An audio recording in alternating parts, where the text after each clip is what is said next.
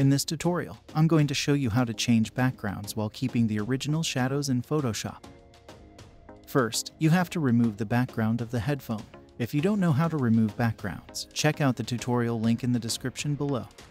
Press Ctrl-J to make a copy. Click on the mask, press Ctrl-I to invert it.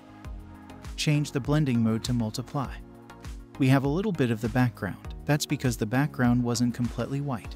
So we want to make the original background completely white. Go to Adjustment Layer and choose Levels. Click here to create a clipping mask.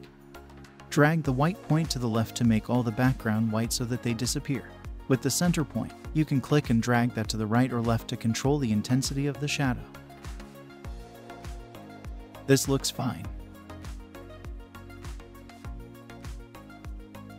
Let's adjust the contrast of the headphone by going to Adjustment Layer and choosing Levels. Click here to create a clipping mask.